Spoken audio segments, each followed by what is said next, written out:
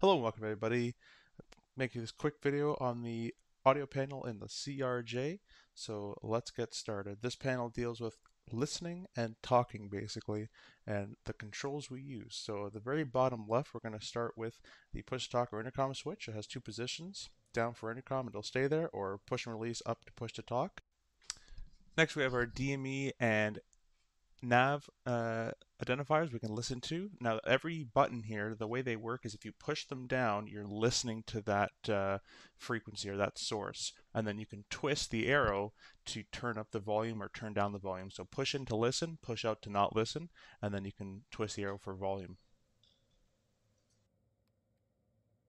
Next, we have our mic selector. So this is our push to talk selector, which radio we want to talk on. We can listen to everything, but we can only talk on one. Obviously, we don't listen to everything all the time. But anyways, if I twist this knob, now we're talking and listening on COM2 by default with that knob there. And if I push to talk, we'll be talking on 2, and so forth as I keep twisting it to the right and then over to the PA as well. Lastly, at the bottom, we have our selection for voice only or both. We can listen to both nav frequencies and voice, or just voice. And then we have our mic selection if we want to use the oxygen mask or our headset. Hope you enjoyed.